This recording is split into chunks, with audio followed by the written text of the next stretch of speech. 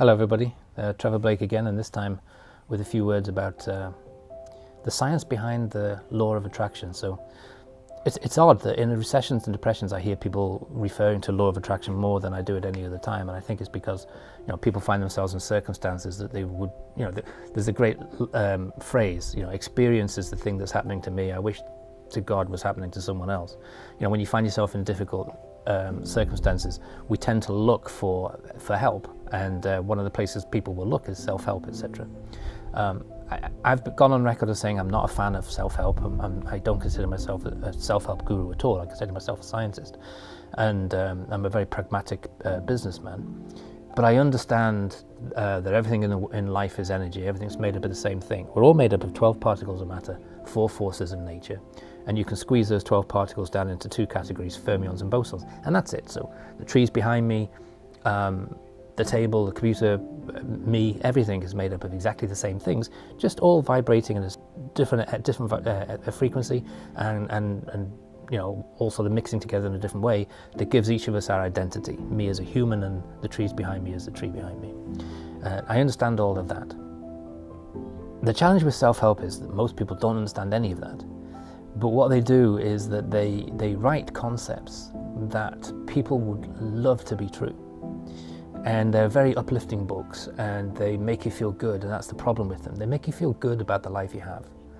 Whereas what you really want is a better life. And the only way to get a better life is to use tools and techniques that actually work, that have scientific validation.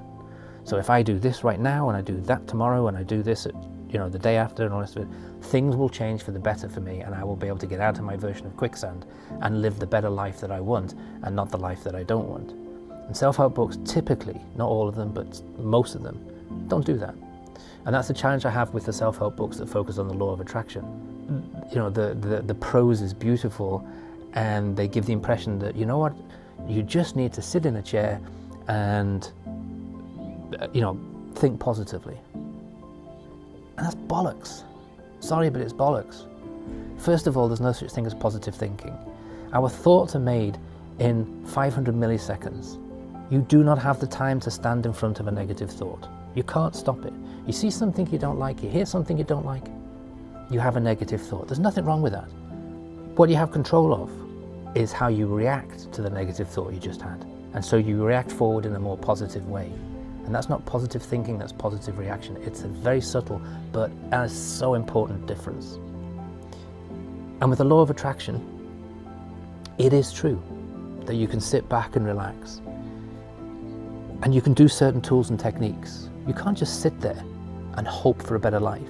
You can sit there and use tools and techniques, particularly using the mind and the imagination, and you will attract to yourself a much better version of your life.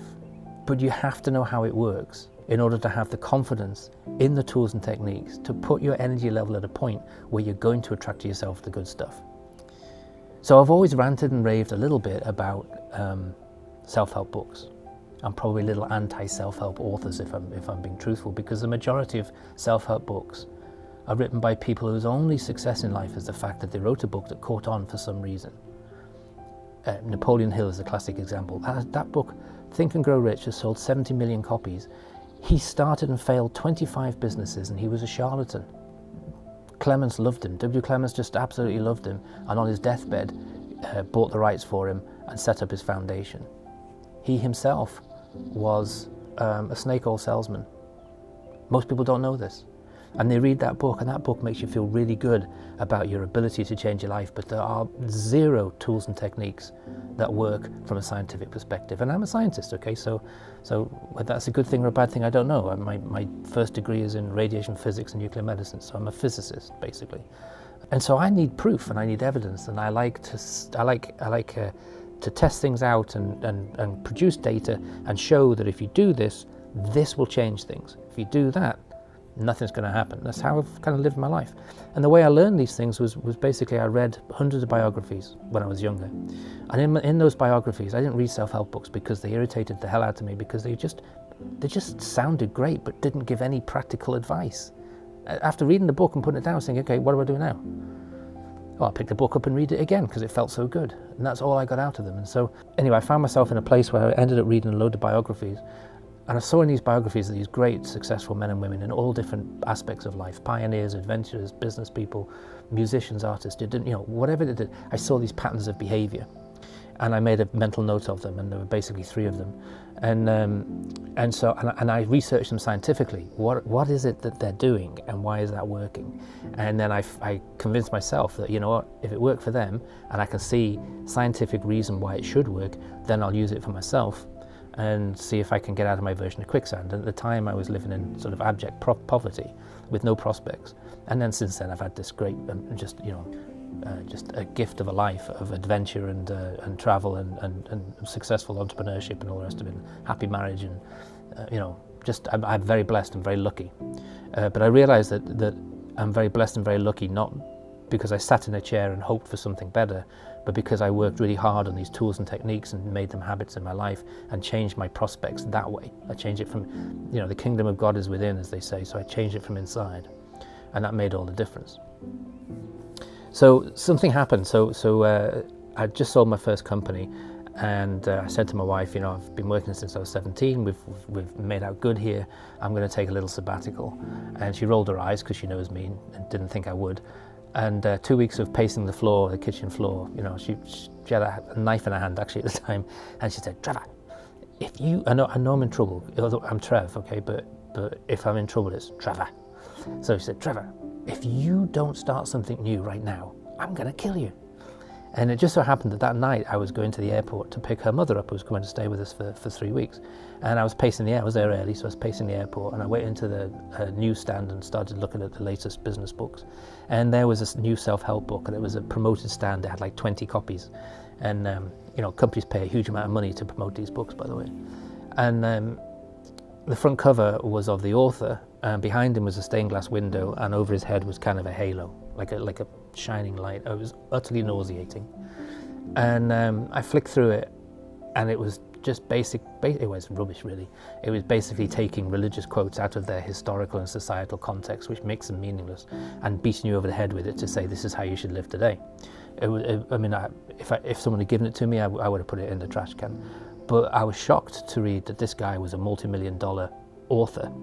And so I researched him later, and it was because he'd been on Oprah Winfrey 4 times, basically. He'd done nothing in his life. He was a drug addict and an alcoholic, and that's a lot of people are, and they get out of that, and that's really important. But that was pretty much it. And he talked about how you could change your life based upon his experiences of being an alcoholic and a drug addict, and turn into religion, and it just befuddled me, and it really frustrated me. But the core context of what he was saying was the law of attraction, and the law of attraction, it was proven in the Bible, some complete utter nonsense like that. So frustrated the hell out of me. So I said to Lynn, I'm going to write the book I've been talking about for the last 5 years or whatever it's been. And she said, "Oh, thank God for that." And that's when I wrote 3 Simple Steps, and it was these 3 simple. And they are simple, but they're not easy because you have to become habits. But these 3 simple changes in behavior that you must undertake in order to get out of the quicksand and live the life of your dreams. And with these 3 concepts come practical tools and techniques. And that's the most important thing. And that's what I was trying to do. And then when I sat back from writing the book, and the book went off and had its own adventure, it didn't sell anywhere near as many as other people who'd written about law of attraction, etc., because I didn't get invited onto Oprah Winfrey's show, but it still did pretty well by itself, and I'm very proud of it. And a lot of people have had fantastic experiences as a result of it, so that's all good. But when I step back from it and I put the 3 pieces together, I think, well, you know what? I'm talking about the same thing. I'm talking about the law of attraction, and it made me nervous because I was thinking, well, there's no evidence for the law of attraction. And then in 2012.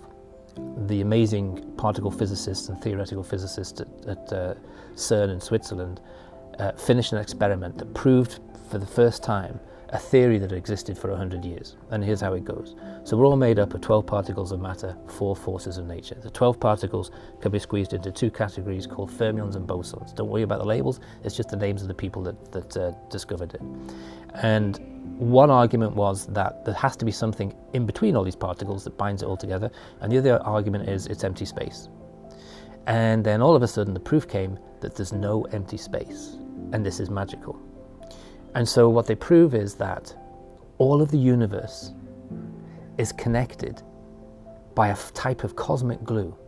And they have to give it a name, so they named it the Higgs field, and the Higgs was the guy that had kind of, in the 60s, had kind of proved the theory that the Higgs field must exist, and one day we'll discover it and prove it.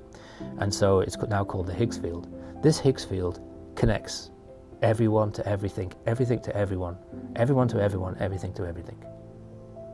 One for all and all for one. And it's magical. But here's the beauty of this thing too. If this Higgs field didn't exist, we now know that as particles and forces, we would shoot through the universe at the speed of light, and we'd never experience this. This wouldn't exist to us. And what this Higgs field does is it works like a sort of cosmic glue, and we slow down in it. Our particles and all the rest of it slow down in it. And in slowing down, they gain mass, and in gaining mass, we get to experience matter and solidity. And so we live our life experience as a three-dimensional, five-sensory human being with emotions, purely because the Higgs field exists through the whole universe. And that's a beautiful thing, and it's good to understand that. But here's the beautiful thing, and back to the law of attraction. Knowing this, then I also know that if I deliberately focus my intention in a certain direction through the Higgs field, I can connect with anyone or anything. The Higgs field connects the whole universe. Therefore, if I go back towards the Big Bang, I go back in time. If I go forward into the unknown universe, I go into the future. And I can connect with anything and anything in any direction. And therefore, if I use my tools and techniques in a slightly different way, if I use my imagination in a very clever way, which we I talk about in all of, if you go to my website, this is what we talk about. If you use these tools and techniques, then you can identify the situation you find yourself in. You can say to yourself, this isn't what I want in my life. What I want is this. And then you can set out to find the solutions of that simply by connecting through the Higgs field. It's a beautiful, beautiful concept, but it's now proven by science, and this is the true law of attraction. This isn't a feel-good, wouldn't life be great, sit in a chair, have some daydreams type of concept. This is a practical, pragmatic, do these things, these tools and techniques that I can provide for you that I talk about on my website, and you can connect in specific ways through the Higgs field, and you can achieve absolutely any experience that you want. And the proof of the pudding is always in the eating of it. Since I've been talking about this in the last few years, and people who have come to listen and have then tried the tools and techniques for themselves, their adventures and their experiences have been beyond anything I could have possibly imagined that they would achieve. And many of them achieved much more than I've achieved, because I'm generally satisfied with my life, so I'm not actually trying to go out there and achieve, you know, I'm not trying to become the next Amazon killer or the Google killer or anything. I'm really quite happy with my companies as I am, and my life and my animals and all the rest of it as I am. But everybody else who's saying, okay, I want to go and achieve this, off they go, and they're achieving amazing things. And this is the new law of attraction, if you like, a law of attraction backed by science. And I hope you find that interesting, and I hope you find it curious and would like to know more, in which case just go to my website and start reading. I have an archive of articles and podcasts and you name it, and you'll discover it for yourself.